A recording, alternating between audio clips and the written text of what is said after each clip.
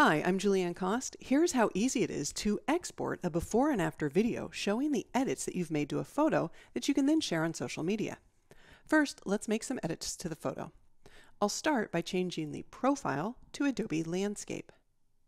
Then I'll make changes to the exposure, as well as the highlights and the shadows in the light panel. I'll move to the color panel and adjust the white balance temperature slider.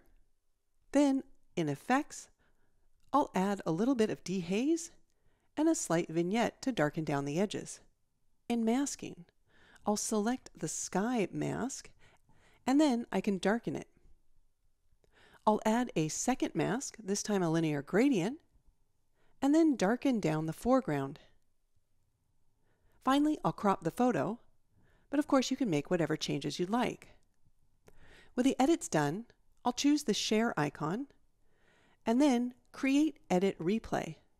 Lightroom is looking at all of the changes that I made and will create a time-lapse video. When Lightroom's finished, we can share the video using any of the options that appear here, or save the video to the device's native camera app. I'll move to Photos so we can watch the video.